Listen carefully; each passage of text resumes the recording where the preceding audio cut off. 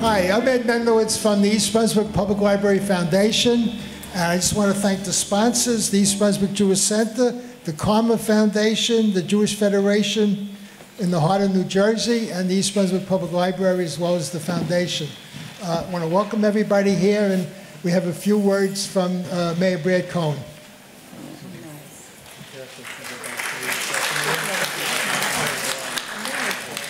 Good afternoon, ladies and gentlemen, and thank you for having me here today. I wanted first to echo the comments and thank the individuals who are responsible for putting this program today and sponsoring it, the East Brunswick Public Library, of which I am a trustee, the East Brunswick Jewish Center, the Jewish Federation, the Heart of New Jersey, and the Karma Foundation.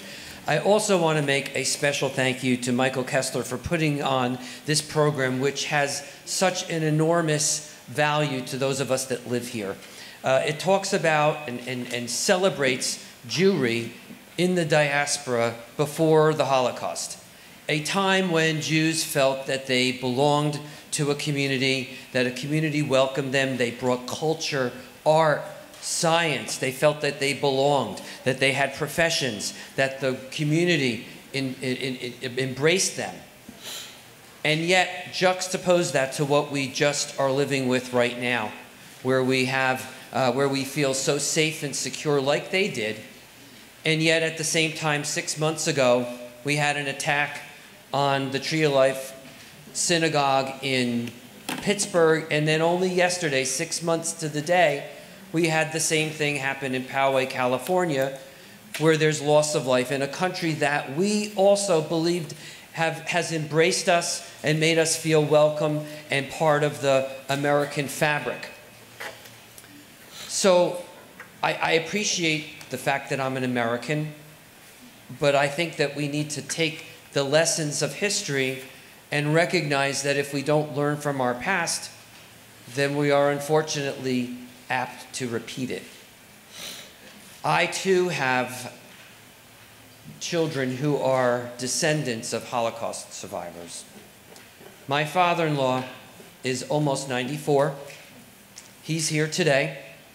He is a concentration camp survivor and a native of Hungary. So I'd like to have him stand up and be recognized. Oh, that's very nice.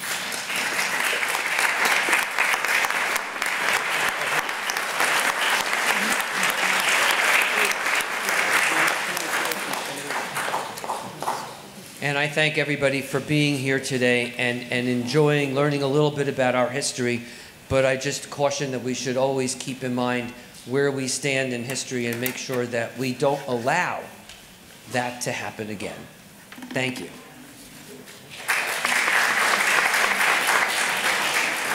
Thank you, Mayor Cohen. Now I want to have Rabbi Reed say a few words.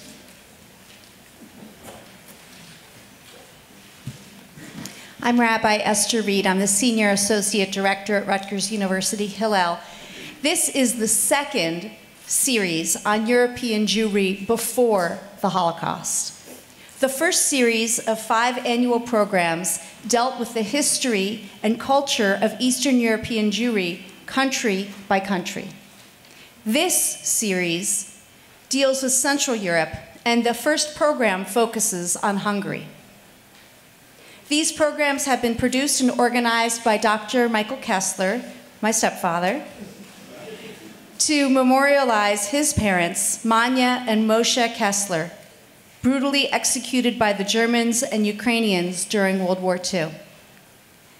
The event's mission has been to save whatever could be rescued from the ashes of the Shoah, the legacy of a people who had lived in these countries for many centuries. As Senior Associate Director of Rutgers Hillel, these presentations are particularly meaningful for me.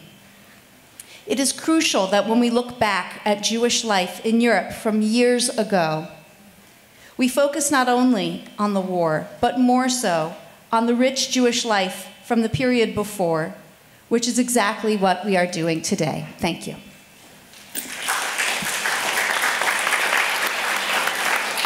Thank you, Rabbi Reed. Now, Rabbi Paivo from East Brunswick Jewish Center. We've been so fortunate over these last several years under Michael's guidance to learn about many of the countries of Europe where our people lived in the pre-war era. Previous years have focused on the Ukraine, on Poland, Russia, Belarus and the Baltic states, and last year, Bessarabia. This year, as Rabbi Reed indicated, we're starting a new series under Michael's guidance on the Jews of Hungary and Central Europe. We've just completed the festival of Passover. The main religious experience of Passover, of course, is the Seder in all of our homes and with friends and family, during which we recall our ancestors' miraculous deliverance from slavery in Mitzrayim. We recall those events not only to remember their primacy in the formation of the Jewish people, but also to acknowledge God's redemptive power both for them and for us in our own lives. Similarly, when we learn about and remember the pre-war Jewish communities, we reach back into the Jewish past to acknowledge the depth of achievement that they achieved in the arts, in business, in academia, in the sciences, in finance, and in governance. And we remember the vitality and the depth of those contributions. At the same time as honoring that past, we make a claim for continued Jewish contributions in those fields today and in the future. Because for Jews, remembering is not simply an exercise in nostalgia. Memory gives life to what once was, and in the case of the Shoah, what was lost forever. Recalling all that the Jews of Europe achieved is an act of resuscitation, even of resurrection of a culture.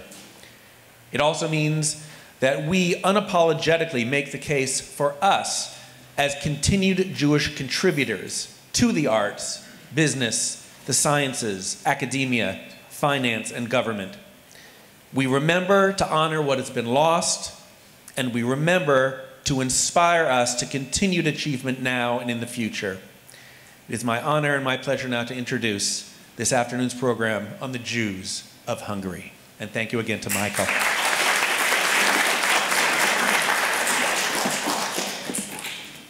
I really can't say more than looking forward to the program. And I just want to say a personal word. I got to know Michael Kesler the last year very well, and he's really a remarkable person. And he was the driving force, but there's 10 people that are going to be performing, and there's more people than that that have actually worked to organize it. So thank you all very much, and enjoy the program. I'm Dr. Tamara Freeman, and I have the honor and pleasure of reading an introduction by Dr. Michael Kesler, an introduction about all the beautiful music that you're going to hear and see through dances this afternoon. But as my childhood rabbi would say, before I give my talk, I have something to say. And what I'd like to say is, on behalf of Michael Kesler and all the musicians, welcome to today's program on the history and culture of Central European Jewry, with an emphasis on Hungary.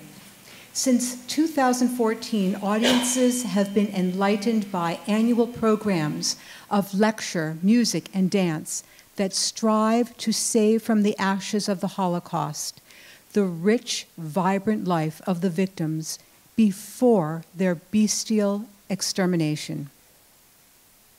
The series was initiated by Dr. Michael Kesler and the East Brunswick Public Library in 2014. This collaboration has grown from 4 members to over a dozen, to include an ensemble of musicians, dancers, and the lectures of Dr. Glenn Diner. Dr. Kesler refers to this group as, all in capital letters, TOPPS, TOPS, Tales of the Past Promoters.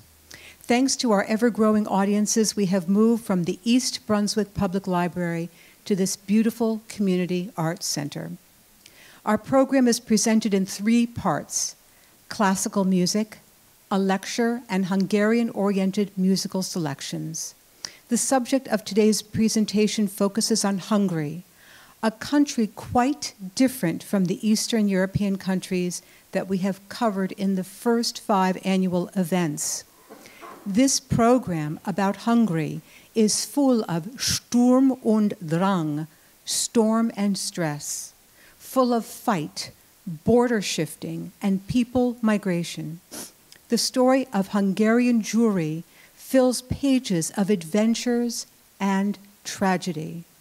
It also depicts people that uniquely represent some of the most capable scientists, physicians, lawyers, industrialists in the upper levels of society.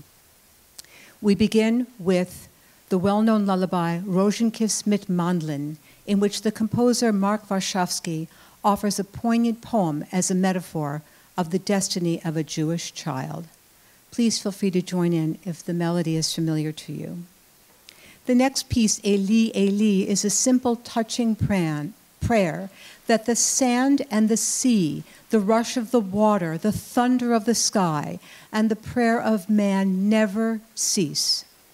Hanna Senes, the Hungarian Jewish poet and playwright, conceived this song after her pre-World War II aliyah to Palestine. A few years later, the British Army parachuted 37 Jewish volunteers, including Hanna Senes, into Yugoslavia for a rescue mission of Hungarian Jews facing deportation to Auschwitz. Sadly, Hanna Senes was captured by the Germans and executed at Auschwitz. She is regarded as a national heroine in Israel, where her poetry is widely known. We have indeed chosen to dedicate our program to Hanna Senes's memory. Several hundred years ago, the rabbi of Kalev wrote Zhol HaKakasmar, his most famous composition to express the deep yearning for the redemption of the Jewish people and their return to the land of Israel. Zhol HaKakasmar, the rooster crows, is a song whose melody was heard even in Auschwitz-Birkenau as the Hungarian prisoners arrived for their final journey. Rachel is an aria from Halevi's opera, The Jewess. The aria reflects the horrors of the autodafa, burning at the stake, to which Hungarian Jews had been subjected through the centuries. Dance from Mamarosh, a violent duet, constitutes one of the many dances of Bela Bartok and Zoltán Kodály, two close friends and two of the most outstanding Hungarian composers. The end of the first part features a piece by Mordechai Gebertig, known as the Troubadour of Krakow. Mordechai Gebertig wrote Es brennt in 1936 to warn the Jews of the impending war. Alas, World War II began in 1939 and marked the beginning of the Shoah, the extinction of most Polish Jews, including Gebertig, who perished in Auschwitz in 1942. Let us now turn our thoughts to the beautiful and lyrical and vibrant culture of Central Europe before the Shoah. Thank you for your kind attention.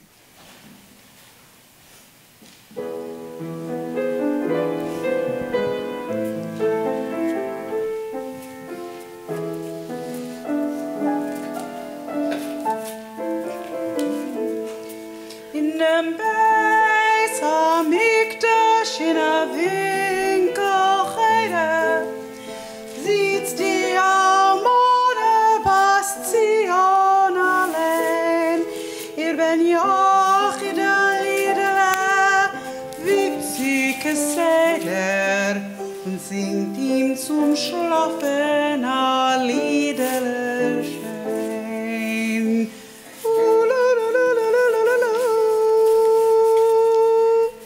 Unter jedes Wiegele steht a chlorweiß Ziegele. Das Ziegele ist gefahren handeln. Das will sein dein Beruf.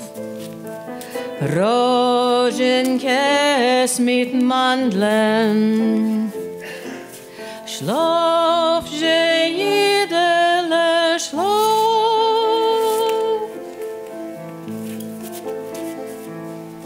Es wird kommen eine Zeit von Eisenbahnen, sie werden verflitzen, eine Welt. Eisenwegen fest zu euch spannen und wirst in dem euch verdienen viel Geld.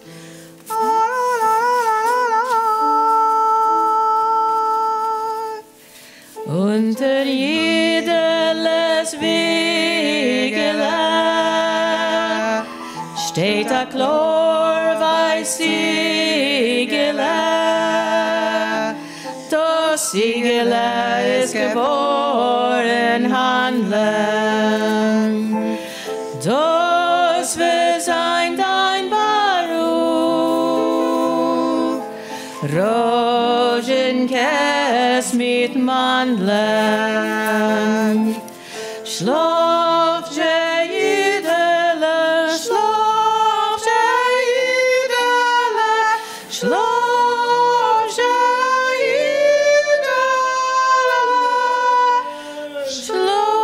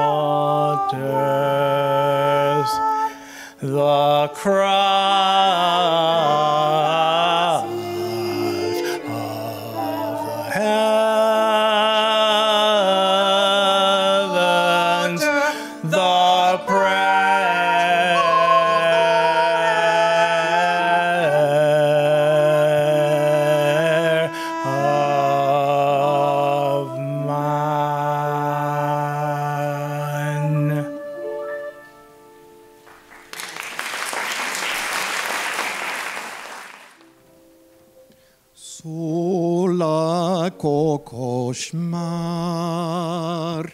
moid meg virod mar, zölder döben shik mezöben shetalej modar. Zölder döben shik mezöben shetalad edmadar. Michodomodar, michodomodar. Shargola keka sarnyo engemodovar. Shargalabo keka sarnyo engemodovar. Var modar var, tekchak mindig var. Hoz isten neked rendelt, tied lesek mar. Hoz isten neked rendelt, tied lesek mar. Mikolesos mar, Mikolesos mar, Ibone hamikdosh, Irtzion tumole, Okolesos mar. Ibone hamikdosh, Irtzion tumole, Okolesos mar.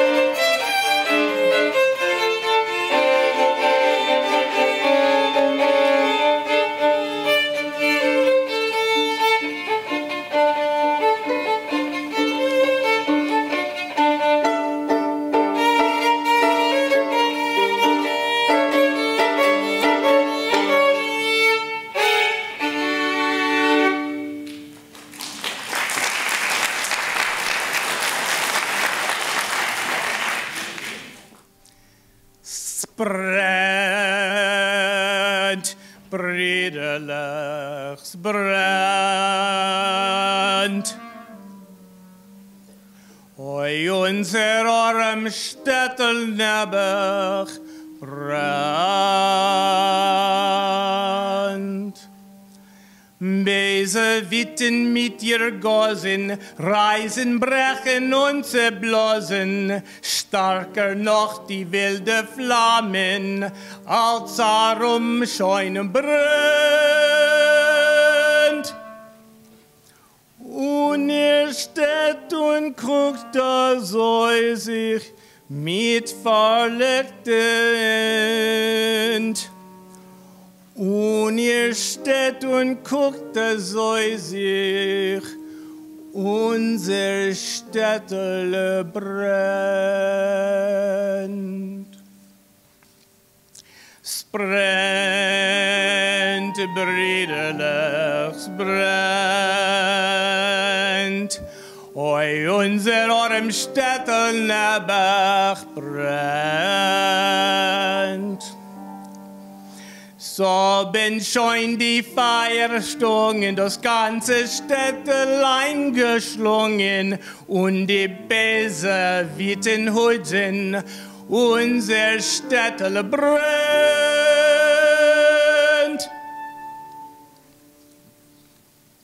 Und steht und guckt, da soll sich mit verleuchtend. Und steht und guckt, da soll sich unser Städtel brennt.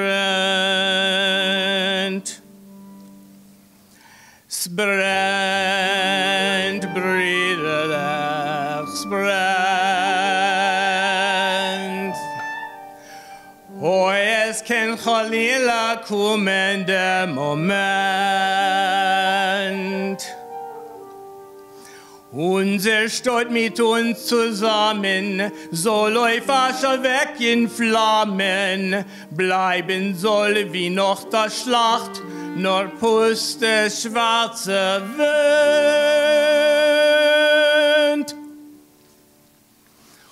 Und steht der Kurt, da soll sich mit verleuchtend. Und steht da, guckt, da soll sich unser Städtel brennt. Es brennt, brüderlich, es brennt. Die Hilfe ist nur in euch allein gewähnt. Ob das Städtel ist euch teuer, nehmt die Kelim, lässt das Feuer, lässt mit euer eigen Blut, beweist, als ihr das könnt. Steht ihr, Brüder, oder soll sich mit verleuchtend. Steht mir, Brüder, lasst das Feuer unser Städtel brennt.